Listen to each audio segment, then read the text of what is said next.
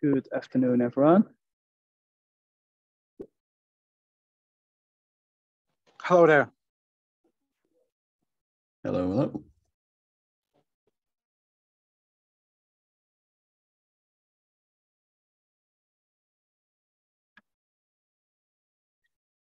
Do I see a Fabrice in the call? That's the first time. Hi, Karim. How are you? I'm good. How are you? I was connected last week as well. I wasn't there last week.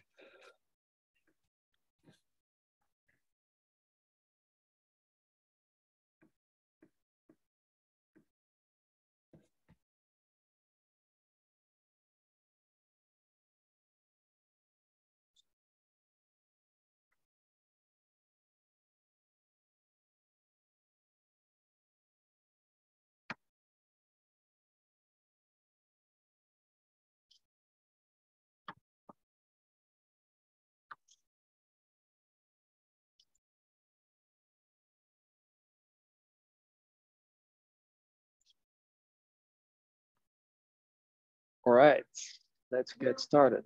Sorry, I wasn't very well prepared. Came out of another meeting and had to rush to this one. So let me see.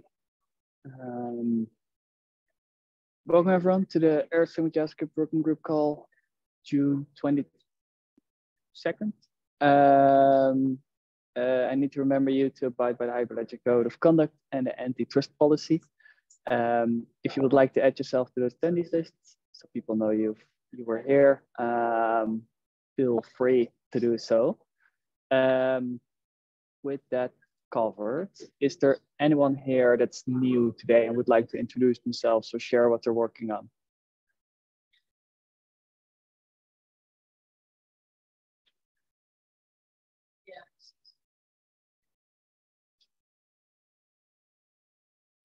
Cool. I think I recognize most of you here today. And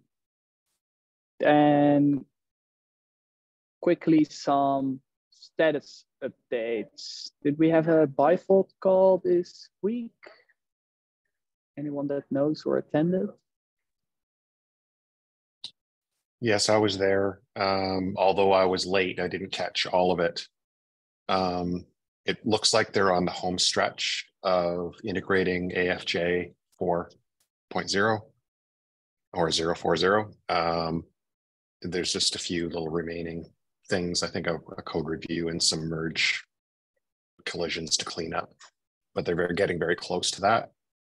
And that's going to, once that's done, that's going to trigger a whole bunch of other activities around looking at moving to the latest React Native and updating a whole bunch of dependencies and the like. So that was, I think, a fair amount of the discussion was around that. There's also been, they're starting to publish their first NPM packages and started off with OCA. It's in an alpha at the moment, but they're using that one to learn before moving on to publishing other parts of the project in NPM. Okay. Cool. Yeah, I think the PR for AFJ 0.40 has been open for a long time, but I think they're now finally, it's now finally ready to get merged. So it's a good thing. This week, that's good to hear, Keith. I saw that Jason fixed some of the last merge conflicts. Nice.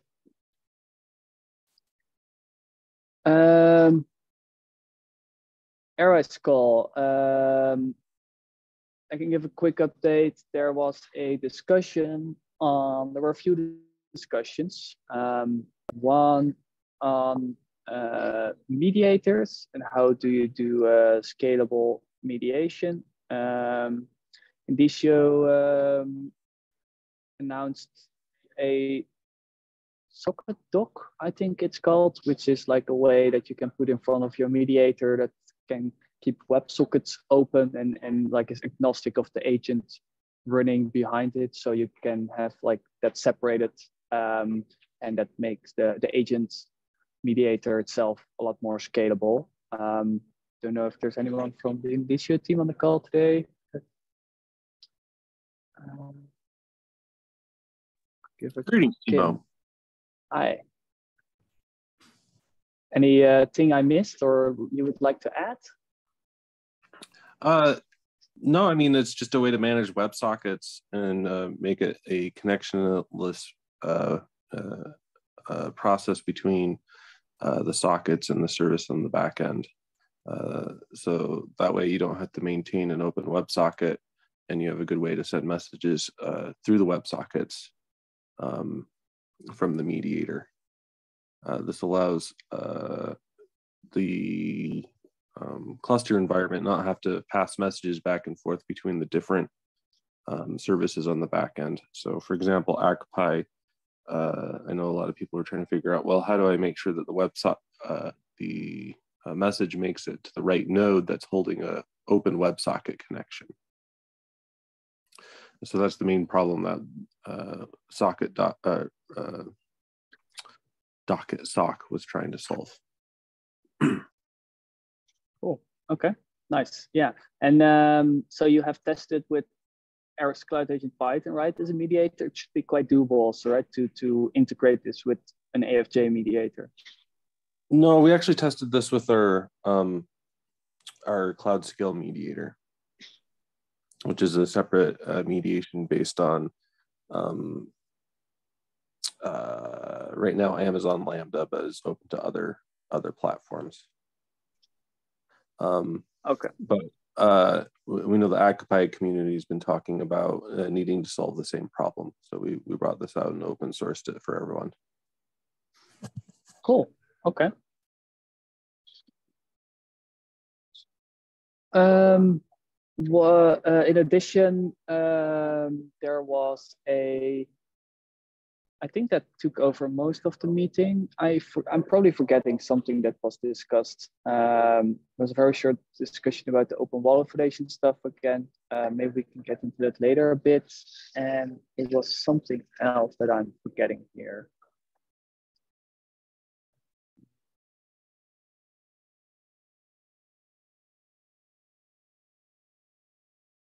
I think most of it went into the mediator stuff. Yeah. Okay. Yep. Cool. Then for the agenda today, we have the DidConf v2 discussion. Artem is here today, who can give an update on like what's the current status of the DidConf v2 branch, what's like limitations of the current implementation. I think also like what were the limitations when the work stopped in November, and like are there any things like what's still blocking to get it merged, and when can we use it? And I think then we can start out. We can have a short discussion maybe on the Open Wallet Foundation discussion, and maybe we can continue on the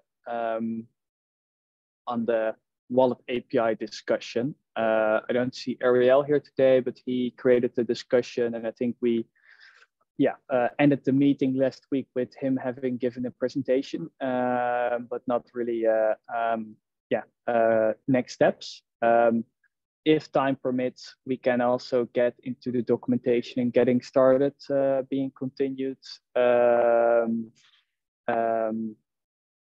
otherwise we'll put that to the top of next week's agenda. Any things people are missing or would like to get addressed or discussed this week or in a future meeting? Well, one thing, Ariel just joined, so that's good.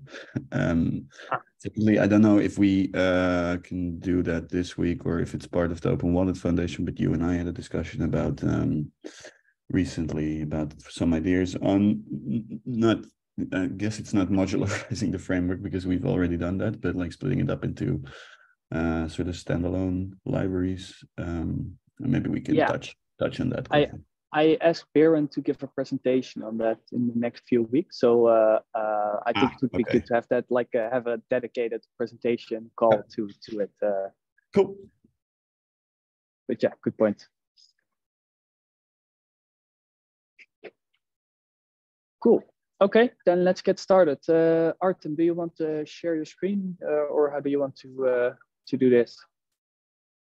Yes, I would like. I prepared several slides to better understand. Perfect. Hello everyone. My name is Artem. If somebody doesn't know, I work for DSR, and today I'd like to cover the current status of Gitcom v2 branch support in Aries framework JavaScript. The initially work was done in last year, November, by SIGPA, but it was put on hold and didn't finish at the time. Now, VSDs are volunteered to complete it, finalize, and get it finally supported there. We did some work which I'm going to cover during this presentation. Here is agenda.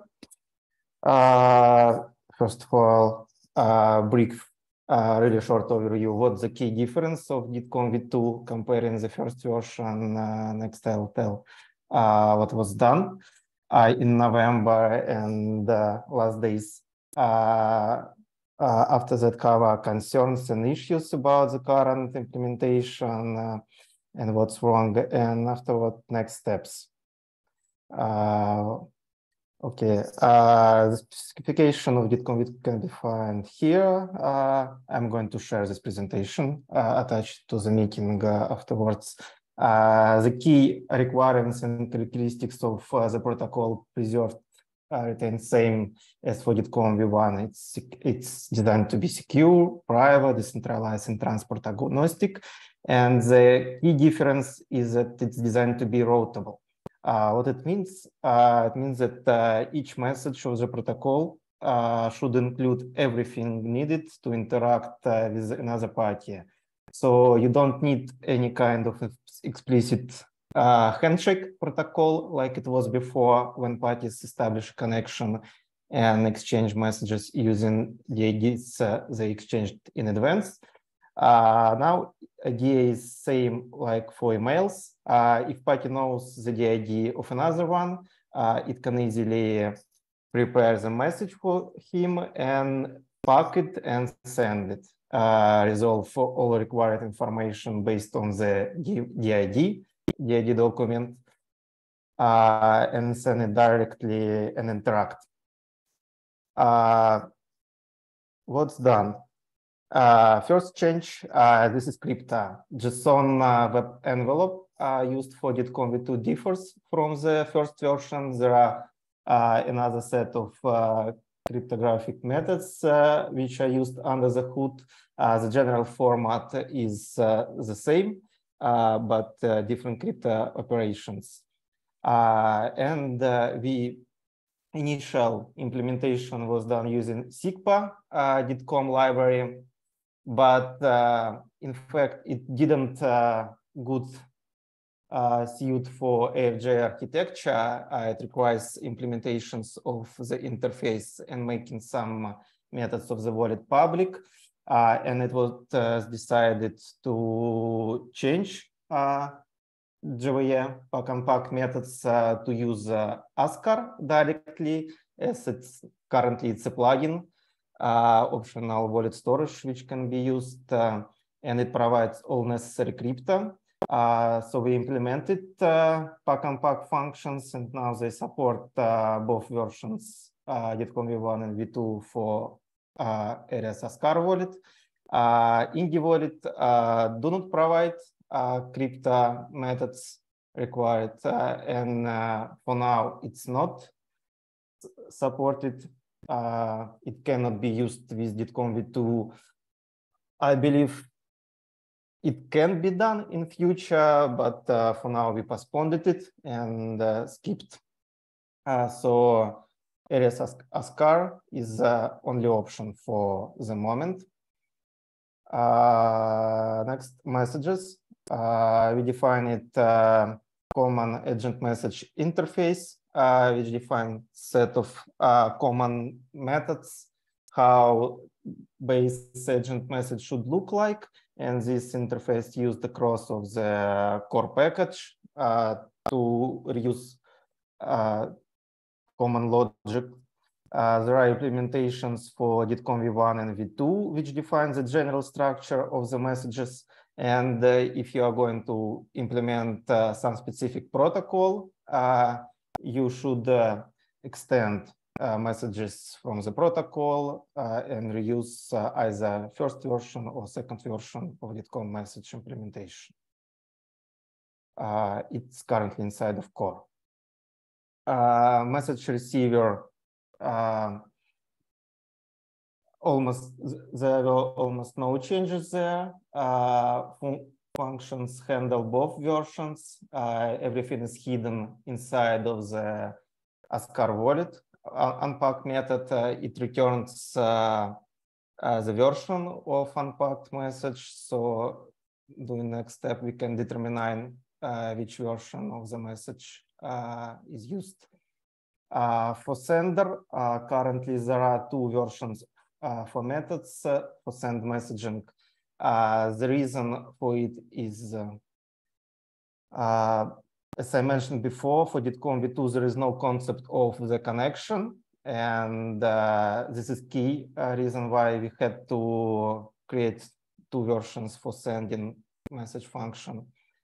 I'll touch this topic once again later. The key thing to understand right now is that there is send v2, which version of the function which doesn't depend on the connection object. It it resolves all necessary information from using from and to fields of the message. It resolves the ID documents of sender and recipient. It finds keys which can be used with common key type, and it also resolves the service which is supported by both parties and send it directly. For v2 version, the functionality is smaller, is limited comparing the first version. There is no support for sessions, for message queue, for priority. It can be done as the next steps. For now, we just wanted to demonstrate that messages can be sent and received, and we can exchange messages. Protocols.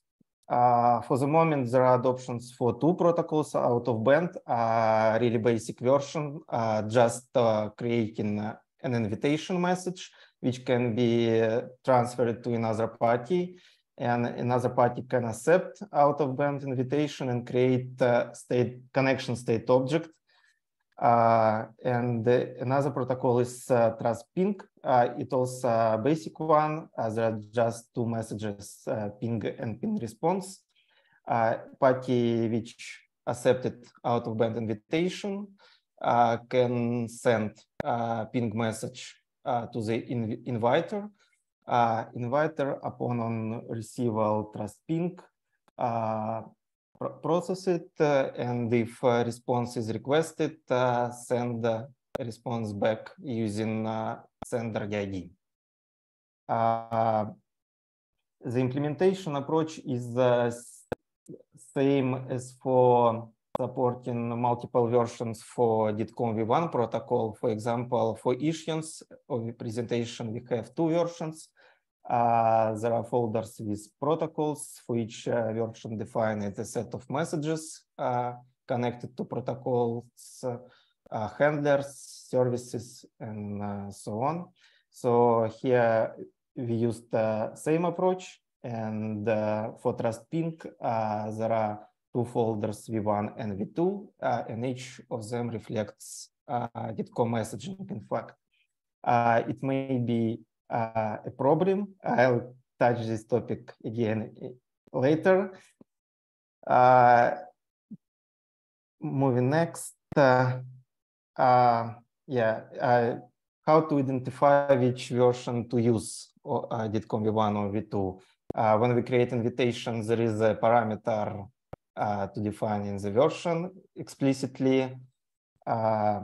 When invitee accepts invitation, he creates connection state object, and inside of connection state object there is a protocol field which was before, and we set the fakey ID of protocol did exchange v2. In fact, there is no such protocol. We just used it as a constant to identify that this connection object refers to DITCOM v2. And next, when we send a trust ping message using this connection, we know that we need to prepare DITCOM v2 trust ping message and use corresponding encryption and functions.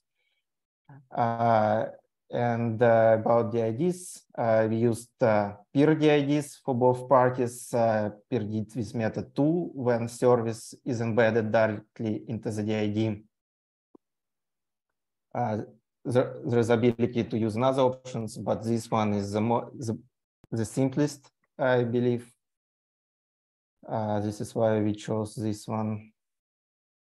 We also created a demo. In the branch, you can find it in the independent folder. In this demo, you can create out-of-band invitation. Aries can accept it. Next, Aries can send ping message, and Faber can process it and reply if it's requested. The important thing here is that there is only one direction of communication right now. Only Aries can send messages to Faber. On the Faber side, currently we don't create connection state object. I would like to discuss it next, how we should act here currently right now. It is. Concerns about the implementation. As I mentioned, the first one is connection. DITCOM v2 doesn't depend on connection, and parties interact just using DIDs. So should we current AFJ implementation strong depends on the connection state objects, and all protocols requires connection to be established in advance. And if there is no connection, you cannot send messages. But for DITCOM v2, there is no such requirement. You can start any protocol just with knowing the ID of another party. So, like, meaning it looks like we do not need such object anymore. But if we want to use as much of as we can common functionality and avoid duplication, we need to somehow create fakey or synthetic connection objects. And this is first question to answer about how we can how to properly to do it. The second point is strongly connected to the connection. In fact, as I mentioned, there are two versions of send message functions, and for DITCOM v2 functionality is limited comparing to v1. We need to try to unify this version somehow, provide a single method handling both cases.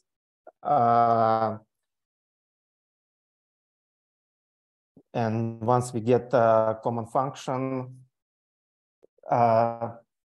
once we get this single function, the set of features for both protocols will be the same. It will be easily to maintain and extend them. Protocols adoption specification for now provides some examples of protocols, how they can be done in DITCOM v2, but v1 specs defines much more protocols. For example, DITCOM v2 doesn't explain how issuance and presentation protocols should change, how they should look like. And as I mentioned, for now, we only adopted out-of-band in trust ping. Regarding the implementation, another concern, how to properly organize the code. In fact, We have two versions of Gitcom v1 protocol, like for issuance. We cannot just create one more folder with v2, it will be confusing. And we have v2 for Gitcom 1 and v2 for Gitcom 2. We need to deal here some other way, find a better approach. Probably we can consider conversions of the messages back and forth and just use some identifier of which version is actually we need to use in the end.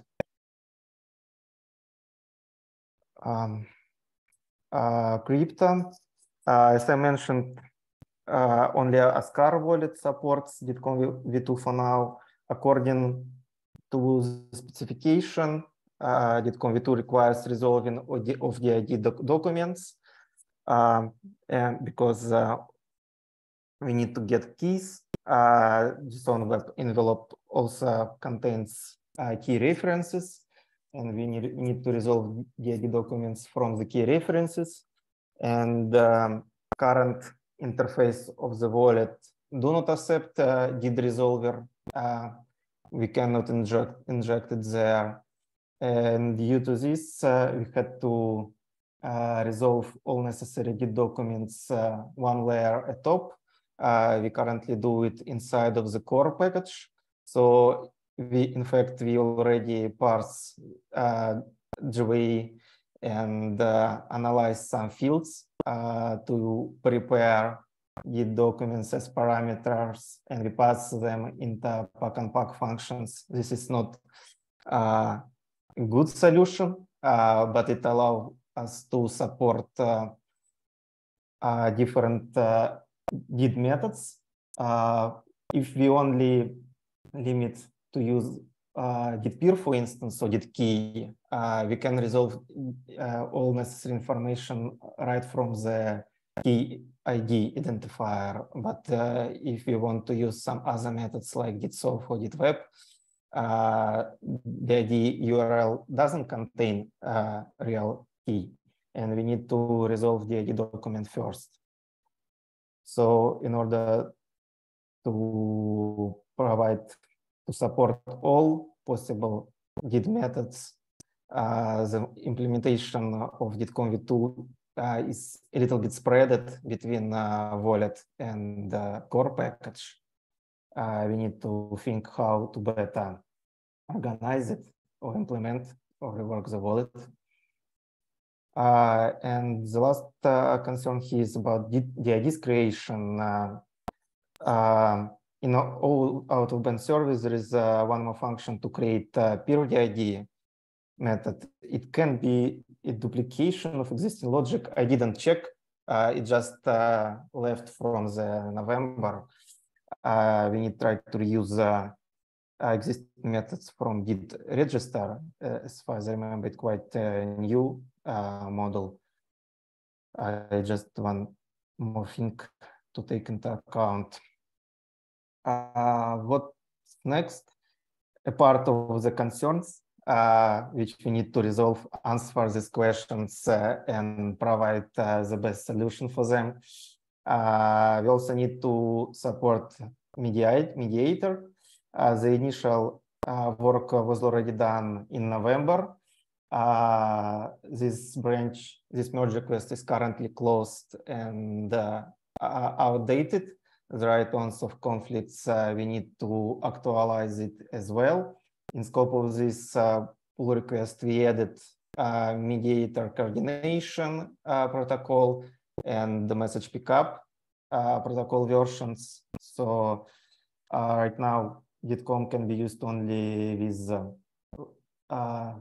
when endpoint passed as parameter, so it can be used by mobile applications only by services.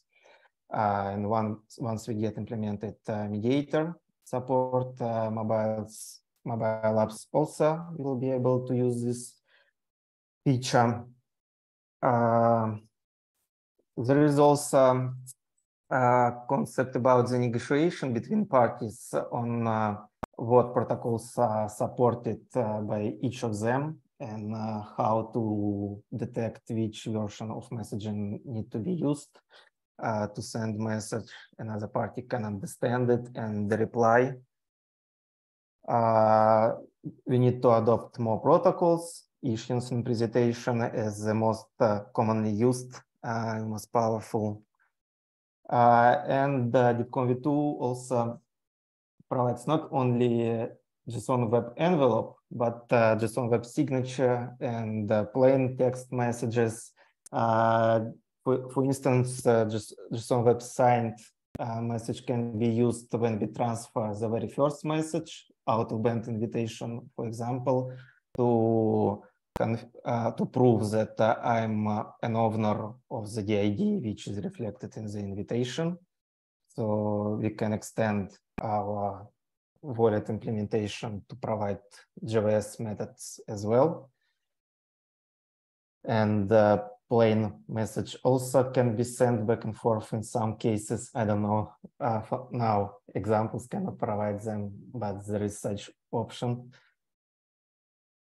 I think that's it that I prepared. I'd like to go a little bit back to concerns and we can discuss each item step by step. Cool. Thanks a lot for this presentation. This is really helpful and yeah, brings us all on the same page where we are. Does anyone have questions? I have some, but I would also like to hear from others. Maybe if they have questions or notes on this presentation. Hi, Colleen is here, Colleen from Vrain. I don't know if you can hear me well because I'm on a workshop at the moment and the connection is not very good. Hopefully you can hear me well. Yeah, I can hear you. It's dropping. Yeah, it's dropping quite often. Artem, you have mentioned that the next thing that it needs to happen is to have a mediator, right? So that way, once the mediator is there, the mobile applications can also use that protocol, right?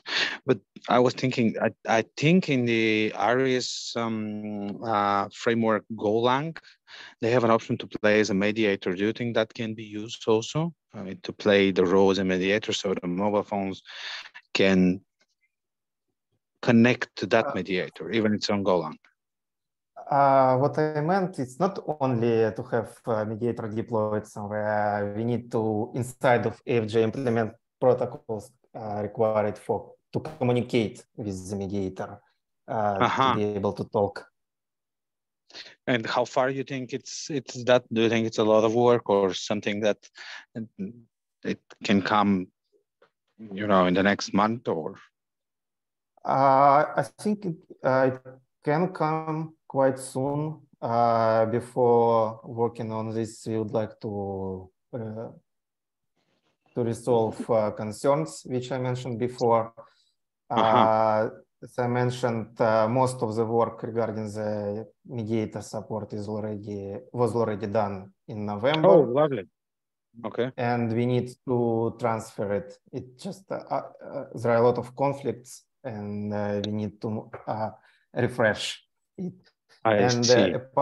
Apart from the Aries framework Go, as you mentioned, there should be SIGPASS DITCOM v2 mediator available as well. Yeah, I think Timo sent it in the chat already. Okay, yeah, this one. This is a very basic implementation. It not fits for production needs, but for testing and for demos, it's good enough. It supports only DITCOM v2, not first version, and it's in Nest.js, and it uses SIGPASS DITCOM library under the hood. I see. Okay, good. Thank you.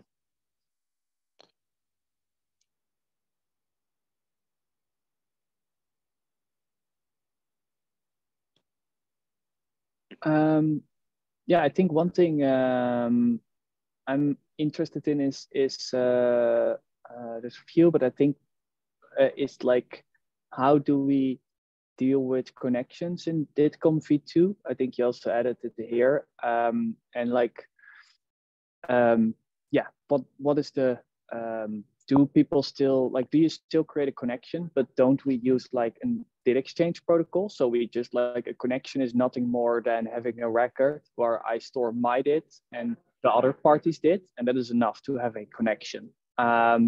Or do we also want to support basically just sending a message to a did and not having a connection? And I think this can have quite some impact on the architecture. For example, if I now want to send a credential offer, I can do that to a connection ID only, or ID connectionless. Well, connectionless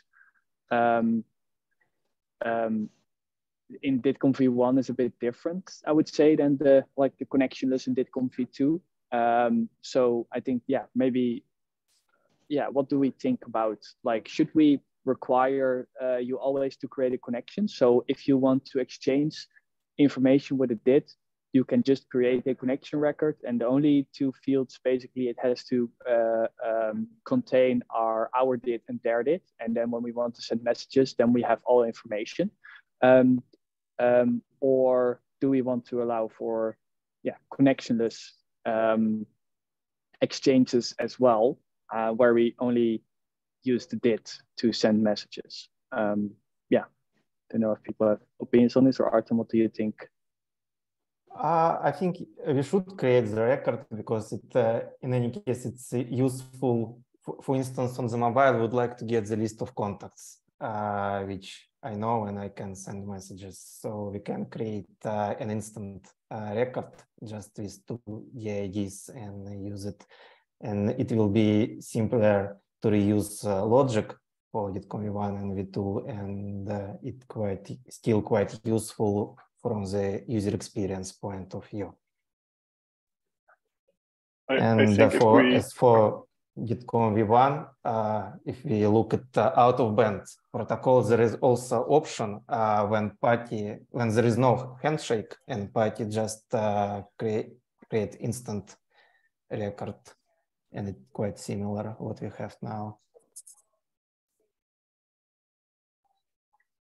I think there would be a benefit to just send a message to it without having an associated record to it. Just mainly for ease of use if you don't want a contact necessarily with the other party. And if the API is just like, if the record is just there, that an hour did, I think it would be fairly nice to, instead of supplying a connection ID, you could also just supply it, and that takes care of it. Don't have a direct use case in my head, but it seems useful to me, and especially if the underlying logic is exactly the same, except for retrieving the connection record, then why not? Yeah, okay. Yeah, I think it makes sense. It's just not probably the easiest answer in this case, because it requires like a very big change to how we handle sending and receiving messages in AFJ. But maybe we could more like, instead of having a connection ID everywhere, we have something like a recipient, and then when you call the API, the recipient can either like take a connection ID, or it can take a recipient did. You can optionally then provide a sender did if you want to say like, I want to use this did for sending the message. We do have to look good then. For example, now we have a credential exchange record, which you have a connection ID in. And if you don't use a connection ID, you can do connectionless, and then you have the out-of-band record that is associated with it. But if we now also support like direct sending of did, then we would need to have like another type of way to store who we're interacting with. And then we would need to store both what's our did and what's their did they're using. So I'm thinking how we could have a good abstraction in AFJ that makes all these kinds of flow possible. Warren. Yeah, I'm not sure how this would work, but I wonder if we're conflating a contact with a connection, and perhaps they should be different things. Like perhaps a connection doesn't have to be revealed as a contact. And so maybe you can have the same underlying abstraction and then an indication of whether it should be saved as a contact or not. And then that might make the whole abstraction easier to deal with in terms, maybe not if you were starting from scratch, but in terms of, you know, trying to bend the existing architecture to support this. Yeah, I think that makes sense. Maybe. Yeah. Oh, Ariel. Yeah. Warren, you mean that probably if we even if we are sending a message to a DID directly, we can still create a connection record for that exchange, because actually I think it makes sense, because every connection will have our DID and their DID, right? So yeah, I think it's a good solution. Maybe we can use the concept, or at least internally, the concept of connection for both cases. Yeah, I think it maybe would allow us to reuse the connection abstraction we already have, and then we could keep the API very similar, but that you then have different type of connections. And a connection doesn't always mean you have to show it as a contact, but it's more like a cryptographic relation that you have between two bits. I think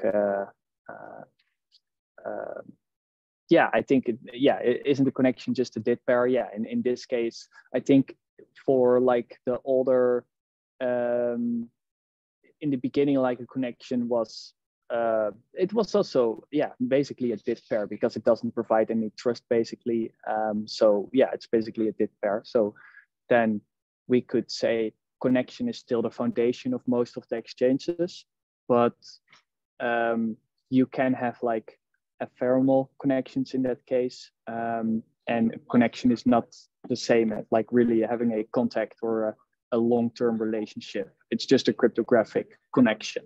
Biren, do you think that would work also? Yeah, I think so. I think introducing just, if you have a connection record, then you introduce ephemeral true false, and that would basically be a contact or a connection, something along those lines. Would be good. I think just from the API, if you could just supply it, and then under the hood it would create a connection record. That would be like a short-lived connection record or something. That would be quite nice, and a bit less.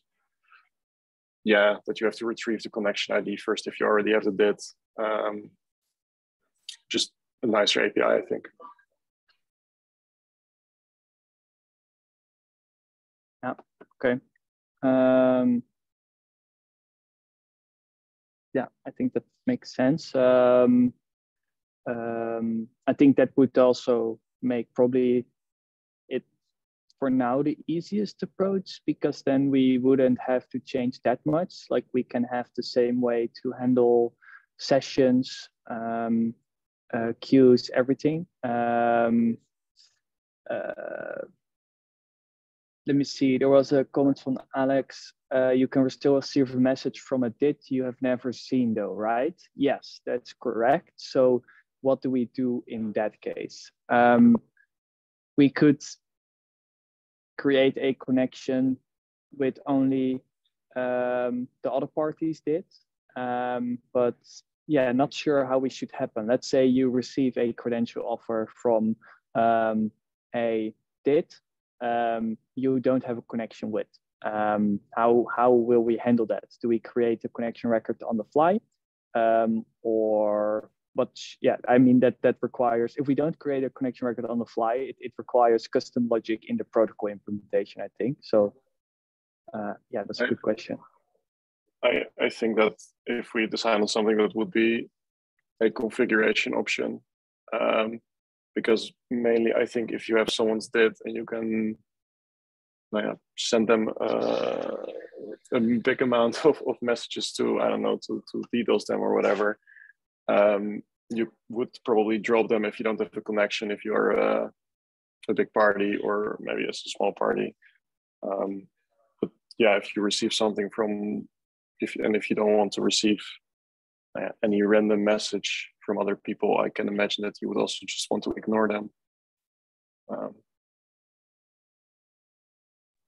That kind of sounds like an application layer decision. Yeah, that's why I mean configuration. So you can configure as an app in AFJ to what would happen with the messages. Right. I guess what I'm wondering is, are you thinking about a configuration that would be global or a configuration that could be more granular? Because you may want to allow traffic from like basically ask the user whether they want to accept something in some cases, but they also may want to create a block, for instance, on certain DIDs so they don't get bothered about it. And I don't know that AFJ would be able to make that kind of decision on its own. It would need to be like at runtime. Yeah, I think that could also work. So I don't know whether like a connection, like under the hood, I suppose a dynamic connection could be created, or the whatever notification gets sent to the application layer could provide a context that needs to be passed back. And if that context is provided and passed back, then you can establish the connection at that time, or discard it if there's no action taken, or like. So you don't end up with junk in your connection list for things that the user doesn't want to deal with at all. Yeah, I'm not 100% sure on the exact implementation. I think what you just proposed sounds good to me. It's just as long as it is something that should be done by the user. And I think if AFJ, basically what you just said as AFJ, we can't really make that decision. So I don't think we should deal with it in a way like that. I think there's probably also a happy medium now that I think about it, which is perhaps, depending on the application might say, okay, this is the default behavior I want. AFJ just take care of it. And the default behavior might be, send me everything, or, send me nothing if it's unsolicited. And then they have the ability to do the filtering themselves. So maybe there's a happy medium where there's some kind of configuration that would allow for some default behavior that would be valuable for some use cases, but the flexibility to let the application make it behave the way they want. Yeah, I think that having a simple default with a way to customize, whether it's an interface you have to implement or a callback where you can basically implement your own spam filter, as Alex said, I think that makes sense. I think what I would really like to have in a solution is that it is something we can handle generically and not something that has to be per se handled by the protocol implementation, so that the issue credential protocol doesn't have to account for maybe there's a connection, maybe not, maybe it's from a DID, maybe it's a DID config like that. It's because then the ways becomes like exponentially complex for each protocol to implement. But for example, having a dynamic connection which is first marked as like been verified or like unhandled, or we have a callback interface where you can dynamically verify incoming messages and say like, all right, I want to accept this message, and then we'll create like a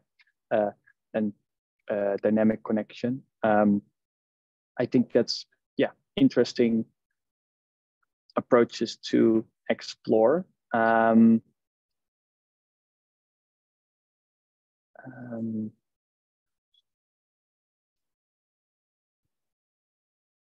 What do you mean, Alex, with other non-AFJ agents need to support connections to interact with it?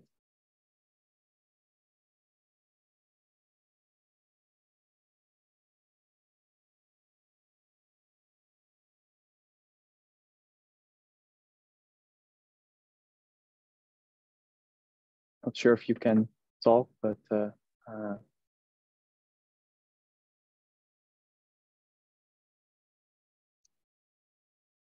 I think he's probably agreeing with you that you don't want this in the protocol layer for the individual protocols, if I read this correctly.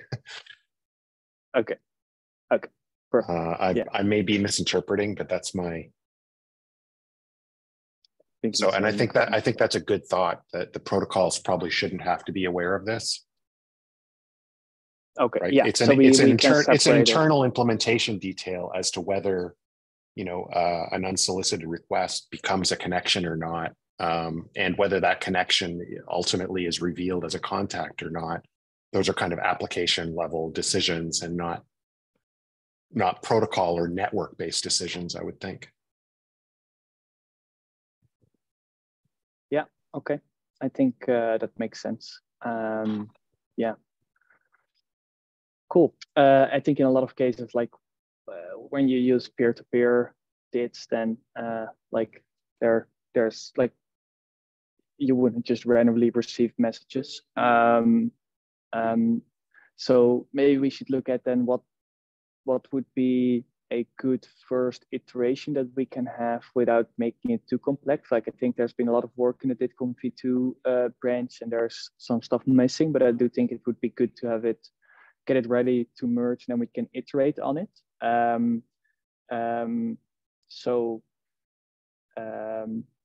Artem, do you think like something like this where we create dynamic connections, whether we have the way to like have a dynamic, maybe we can for now keep it with the simple default behavior like you allow or disallow. Do you think that would be something we could implement quite easily into the DITCOM v2 branch?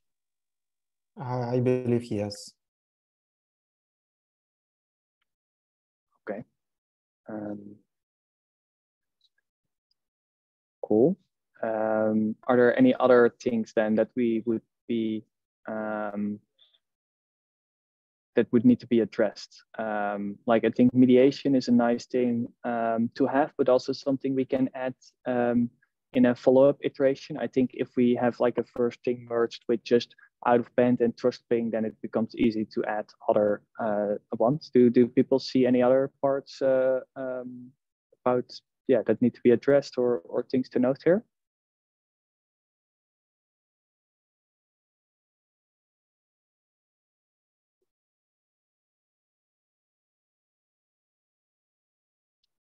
I guess I just have a question. I'm not sure where the specification work is at the moment on the protocols layered on top of DITCOM v2. I'm getting the impression from some of this discussion that work has either not been done yet or is incomplete. Can you fill me in on what the state of that is, or whether like part of this work has to be actually defining the new or redefining, if necessary, the new protocols to fit into DITCOM v2? I think there has been work done. So for example, if we want to do mediation, there's a mediated coordination v2, which is basically the DITCOM v2 adaptation after the v1. So not really a lot of change in functionality, but optimized for using it with DITCOM v2. And there's some other protocols. So for example, where is it? The issue credential v3 has been defined, which works with DITCOM v2. So there is some work being done, but not too much yet, I would say. So we're probably gonna run into some issues. And as you can see, it's like there's not a lot of activity on here.